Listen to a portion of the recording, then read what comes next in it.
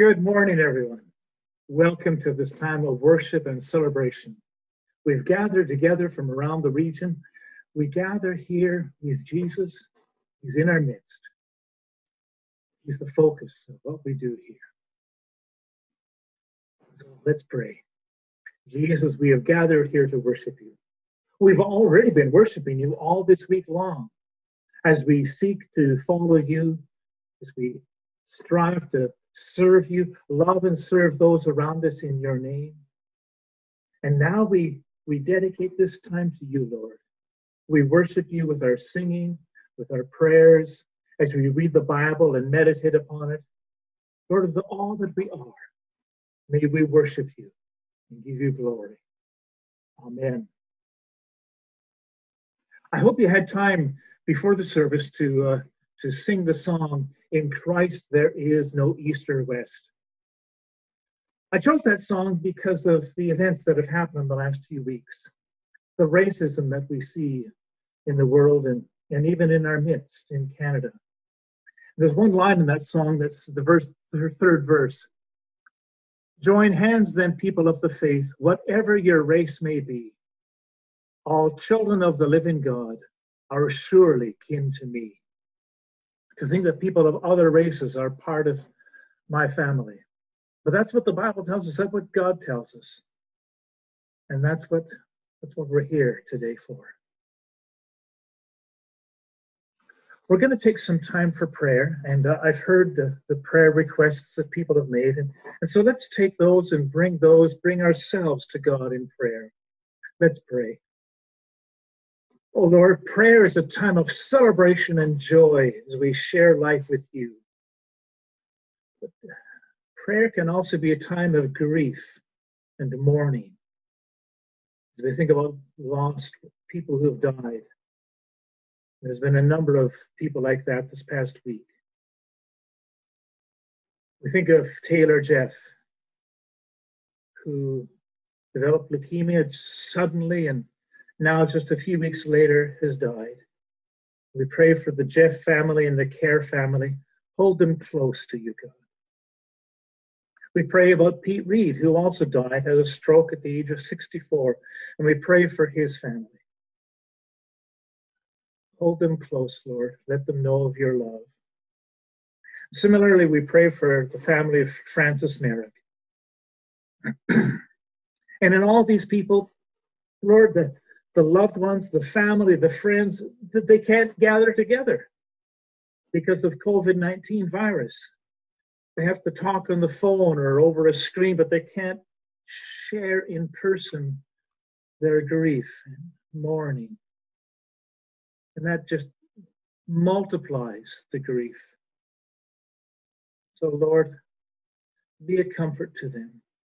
Hold them close. Last week we prayed about Arlene's Aunt Jerry with the hip surgery. 40 years ago, that would have been a death sentence, but now they just put someone back together, put some metal plates in, and away you go. No, it's not quite that easy, especially for someone who's in their 90s, but she's recovering and she's doing well, and we thank you, Lord. We also pray about Arlene's friend, Cheryl Lewis, who has breast cancer. And I know as soon as I said that word, all women here go, oh. So Lord, we pray for Cheryl. I ask God that you would give her strength. That strength that comes when we trust you, so we don't need to worry or be afraid, because we're in good hands. We pray for the people on our prayer list. We think about Joan Moorcroft and Monty as well. For Alex, Mom and Dad, Kate and Dave. We pray for Linda Grills and Gerald, for Ellen Jones. We pray for Peter Mittler. Peter's the son of Betty Mittler, who is the mother of Jane, my wife. And Betty now is part of our congregation. And we thank you, Lord, for her. But we pray for Peter, who possibly has and probably has cancer of the pancreas. It's this time of not knowing, of waiting to hear the news. That's perhaps the hardest. Our minds start to imagine all kinds of things. And again, God, I pray that you would give him your spirit, the spirit of calm, peace, trusting you. Lord, in our world there is so much racism,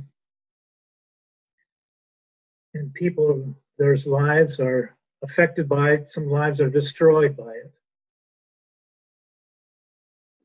We've seen that in the news lately. We pray for those who suffer from racism. God, that you would bring justice. You would give comfort and healing of the body and also the heart and soul.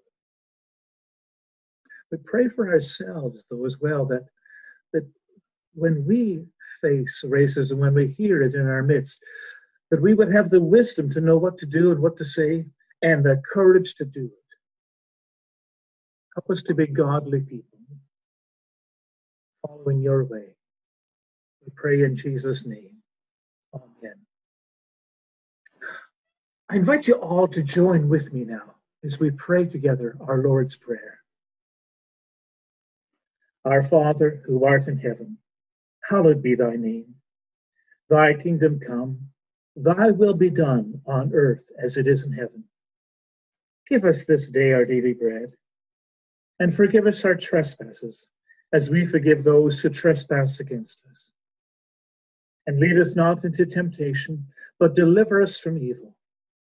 For thine is the kingdom, the power, and the glory, forever and ever. Amen. Well, I hope you all had fun this past week writing those cards of encouragement. I know I did, and I know that they'll bring joy to those who receive them. But today I'm pausing in my series of messages on encouragement so that we can take time to consider what is happening in the world around us.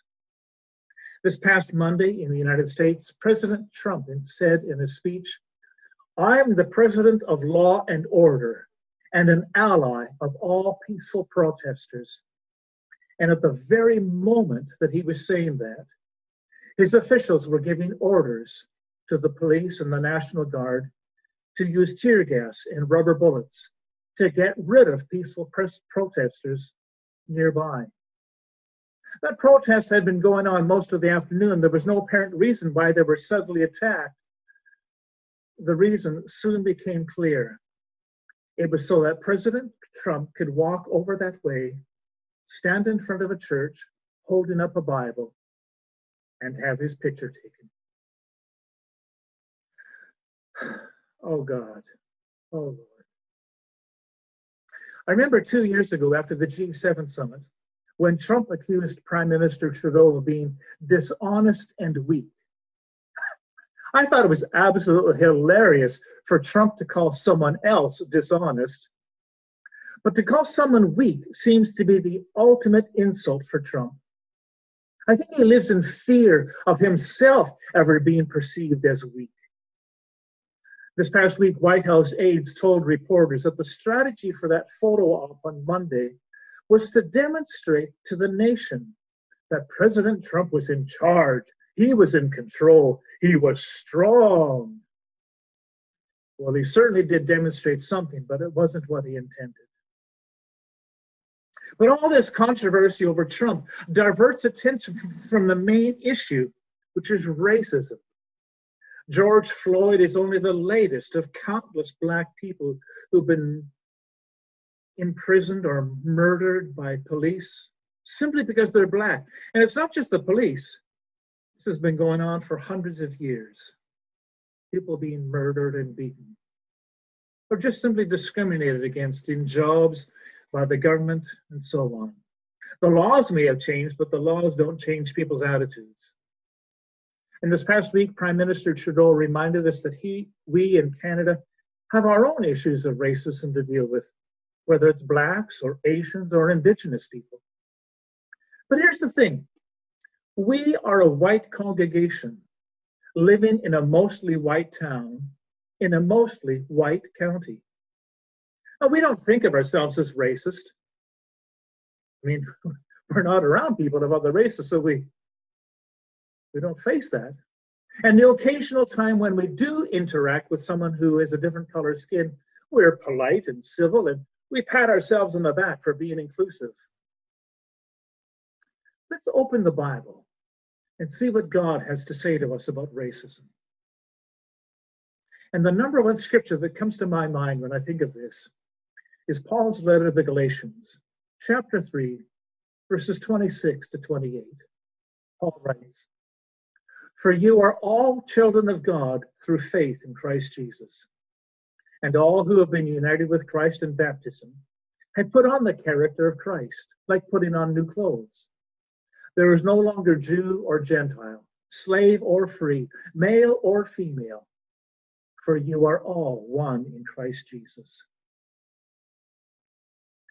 In the early days of the church, there were some squabbles between people of different ethnic groups. You can read about this in Acts 6, verse 1. The Apostle Paul made it clear that your background didn't matter. Now, although that passage does mention, whether you're Jew or Gentile, slave or free, male or female, none of that matters. He didn't mention skin color, but I think it still applies. And the principle here is that through faith in Jesus, we are all children of God. We are all one family, sisters and brothers in Christ. So racism has no place among Christians. I've told before my own experience of this, but that was a number of years ago, so I'm going to tell it again. 40 years ago, I was in the South American country of Bolivia. Now, in Bolivia, only the very rich people have vehicles. For most people, if they want to go to a different town, they pay for a bus, or most people actually who are poor will get on a truck. Freight is carried between towns in cargo trucks, large trucks, but these trucks have an open top. They're open to the air. And so what happens is that people will give the truck driver a few pesos and then climb up on top of the cargo. One time I shared the back of a truck with about 30 other people for 3 days. It's a good way to meet people and get to know them. So it happened that one day I was sitting at the side of the road waiting for the next truck to come along. It could be a few minutes, it could be several hours. So I pulled out my pocket New Testament and I was reading it. A young man was walking by, and as he walked by, he glanced over at me. He spun around on the spot. He excitedly came over to me and he said to me, "Eres tu hermano?" Which is Spanish for, "Are you a brother?" Now understand, we're from different countries, different cultures. We have different color skin. We speak different languages. I was barely passable in Spanish. In short, we're total strangers having almost nothing in common. Yet we were brothers. Because we were both followers of Jesus, we have God as our Father, Jesus as our brother, and that makes us brothers. So I'll say it again. Racism has no place among Christians. So what is our role then? I believe that our role is to model love and respect for all. Nelson Mandela said, "No one is born hating another person because of the color of his skin, or his background, or his religion. People must learn to hate. And if they can learn to hate, they can be taught to love."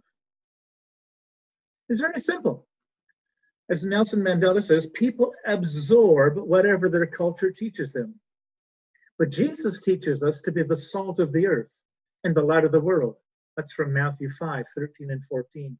In other words, we teach with our words and we demonstrate with our lives a new culture, a culture of respect and love for all races. Now, that's pretty difficult where we live in an area where there's very few non-white people. But here's what we can do. First, no racial or ethnic jokes. Did you hear the one about the Newfie who No, whether it's Newfies or Jews or Arabs or blondes, just don't tell those kind of jokes. The only exception is this: you can tell a joke about your own group. I've heard on the radio some great comedians who tell stories about what it's like growing up in a Pakistani family or whatever their background was. Just wonderful stories, funny. And so you can do that too. You can tell stories, jokes about your own group. And similarly, if you hear someone else telling a racist joke, you can interrupt and simply say, "Excuse me, racism isn't a joke. It hurts people." Now, you'll probably offend some people doing that, and that's okay, because God tells us to stand up for what is right, to stand up for justice, and we need to do that. Here's another thing that we can do: listen and learn. The past few days, the national news has been carrying stories of people from across the country who've experienced racism, not just at the hands of the police, but in sports, at work, in the community, with government, when they go to apply for jobs, when they apply for housing or for rent, just all kinds of situations. And you might get tired of hearing these stories, but as one person said, imagine how people get tired who are experiencing the racism. In the Bible, in James 1:19, it says, "Remember this, my dear friends, everyone must be quick to listen, but slow to speak and slow to become angry." Proverbs 18:13 says this, "Listen before you answer. If you don't, you're being stupid and insulting." So put those two Bible verses together, and they remind us that it's a virtue to listen, and listen well before forming our own opinions. This is especially true in matters where we don't know what we're talking about. You see, we have no understanding, no appreciation, no idea at all what it's like to be Black in Canada, or Indigenous, or Asian. I'll tell you a story to show what I mean. About a year ago, I heard on the radio about an evening seminar on gender differences. And the person who was doing the presentation said to the group, "This question is just for the men in the room. How many of you, sometime during this day, looked around yourself to make sure that you were safe?" The men looked at each other in the room, puzzled, not sure if they understood the question correctly. No one put up their hand. And then the presenter said, "Now this question is just for the women in the room. How many of you, sometime during this day, looked around yourself to make sure that you were safe?" Every single hand went up.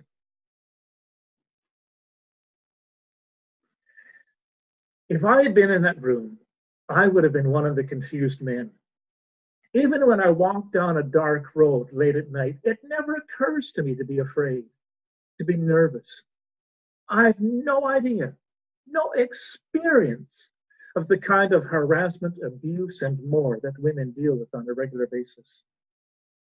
And in the same way, none of us in St. Paul's Church have any idea of the kind of harassment and abuse, and more that non-white people deal with on a regular basis.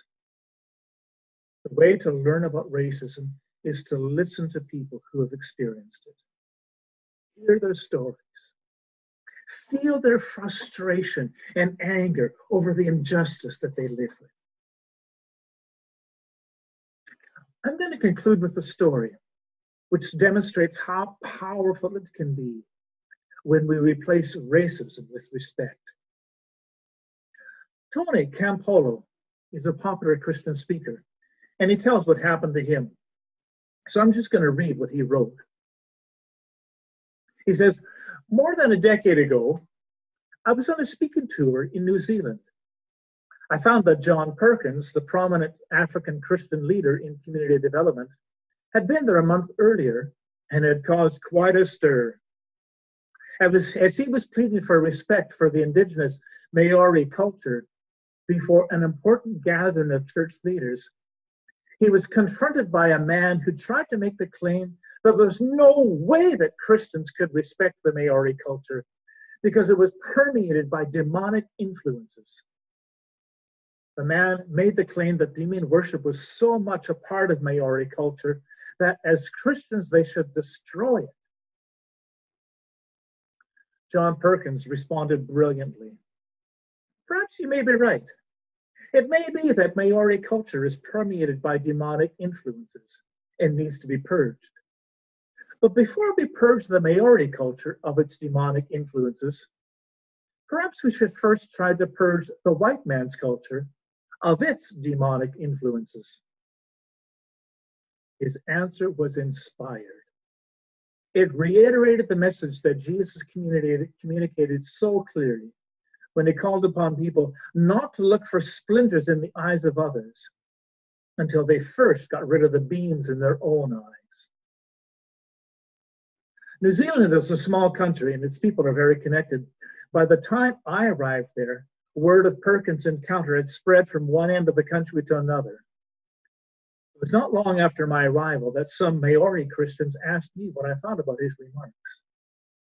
I let them know in no uncertain terms that I agreed with them.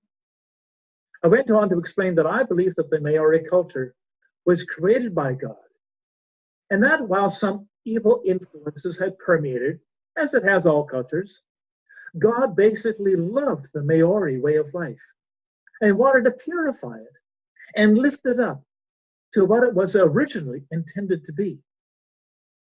I explained that the more Christianized the Maori society became, the more Maori it would be. The music, dances, and other art forms of the Maori people should not be rejected, but should be utilized as instruments for glorifying God.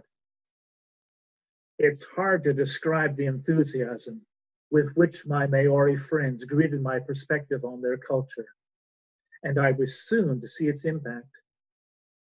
2 days later, I was speaking at a youth rally on the South Island. The word had gotten down there that I viewed the Maori dancers as an instrument of Christian worship and service.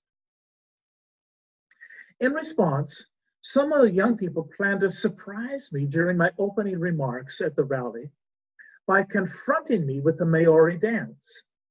I got wind of all this from my Maori youth leader, who explained to me that these young people would be dancing down the aisles of the church, chanting the Maori welcome. My Maori friend told me not to be shocked by it and prepared me for it by teaching me the proper Maori response to such a welcome, utilizing the dancing gestures and the language of the Maori people. The evening of the meeting, things unfolded just as it had been predicted. When I rose to speak and took my place behind the pulpit, the back doors of the sanctuary were suddenly flung open. Coming down both aisles were Maori young people dancing and chanting the Maori welcome. Shock waves went through the entire congregation. The young people danced up to the platform and surrounded me. They stuck up their tongues and made the wild gestures that go with the greeting. I just wanted to interrupt here. I'm going to show you a video that gives an example of what this looks like, because you will appreciate. If you're not used to this, if you've never seen it before, it would be quite a surprise.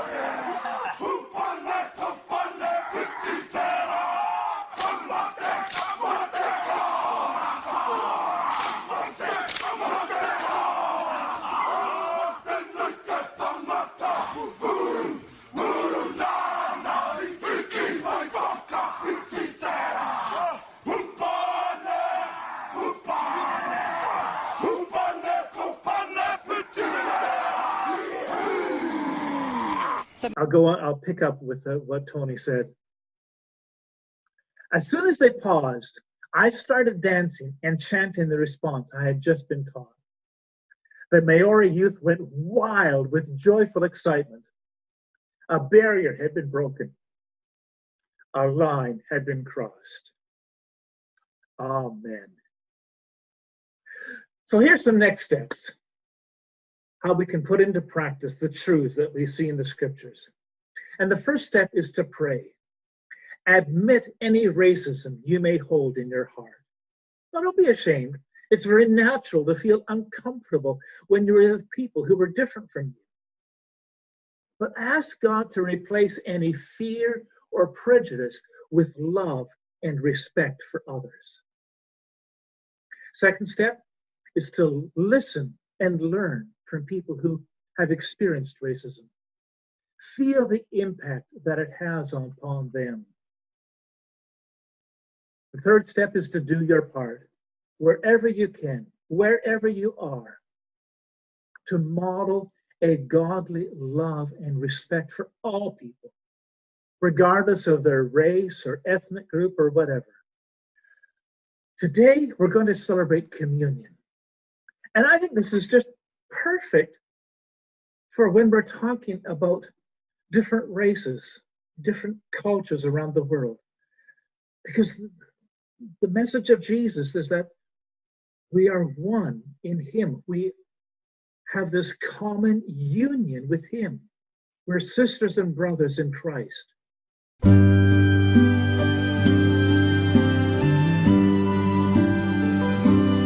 One bread, one body, one Lord of all, one cup of blessing which we bless,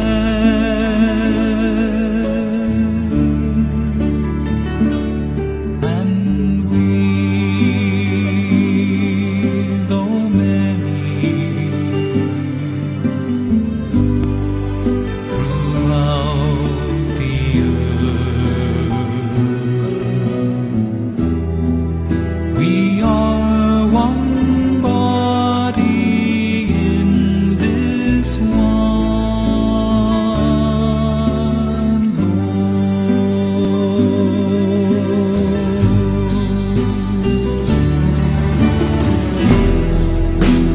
Gentile or Jew,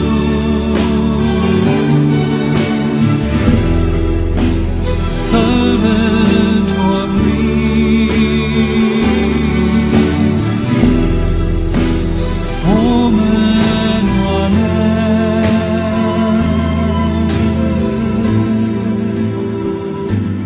no more. One bread, one body, one Lord of all, one cup of blessing which we bless,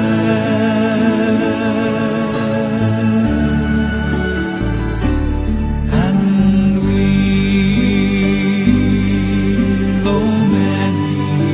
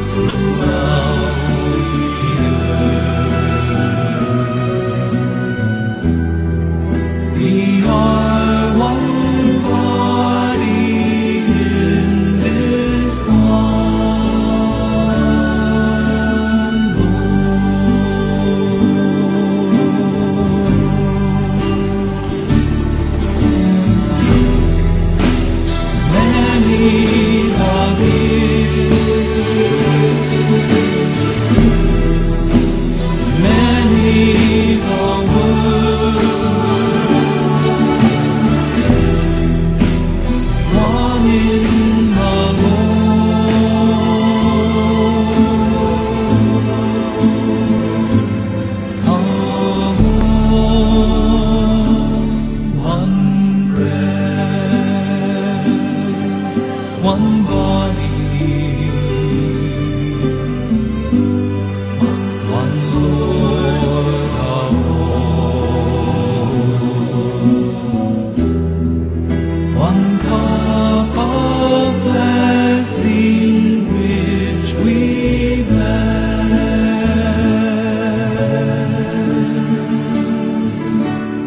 and we,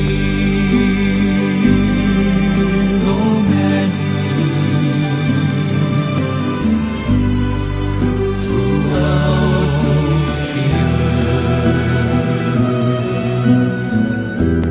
we are one body in this one Lord. We are one body in this one Lord.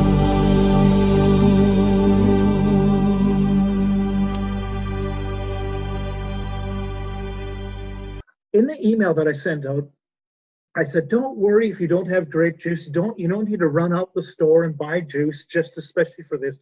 I think the reason that Jesus used grape juice with wine and bread is simply that's what they had. That's what they had for meals. It was their common thing, common food. And so we can just simply use whatever we normally eat. If you want to have your morning coffee or juice or water, whatever. You see, the important thing isn't what we eat, it's whom we eat with. We eat with one another and with Jesus. Let's pray as we begin. Jesus, we are gathered here to worship you. And one of the ways that we worship is celebrating this meal together with you. We thank you, Lord. You gave yourself. When you were born, you left behind the glory of heaven and you came to live among us. You gave yourself. And then as you went around the country telling people the good news about the kingdom of God, about God's love, you were giving yourself. And then when you healed people that were sick, or you even raised the dead, you were giving your power, giving yourself for us. When the soldiers nailed you to the cross, and you said, Father, forgive them. They don't know what they're doing. You were giving yourself there. And ultimately, you gave your life on that cross for us, for our salvation. And we thank you, Lord. So as we share in this meal, Lord, we thank you. May we honor you and worship you. Amen. So Jesus, the night before he was betrayed, he took some bread. He gave thanks to his Father for it. He broke it, gave it to his followers and said, take and eat. This is my body given for you. Do this in remembrance of me. So let's all of us, wherever we are now, take your whatever food you've got and give thanks to God and have some of it.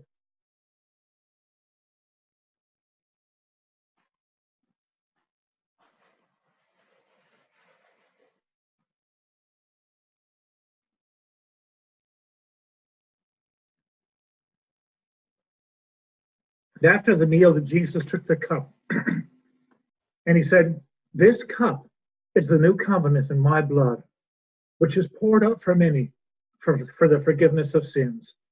Drink from this, all of you. So again, I invite you, all of us, wherever you are, to drink, remember Jesus, and give thanks.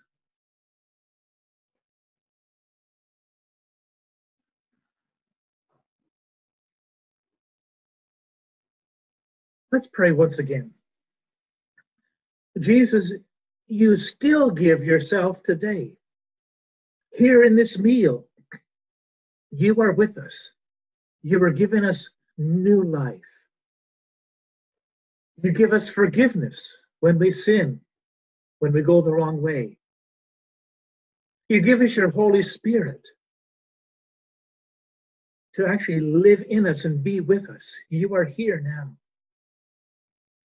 And you give us wisdom to know the right thing to do. And you give us courage to do it. And so, Lord, we pray that by your strength, by your help, we may live a godly life. And we may love and serve those around us in your name. And that we may be part of shaping the culture in our world to be one where people are loved and respected. Amen. Well, that concludes our worship service for today. May God bless you.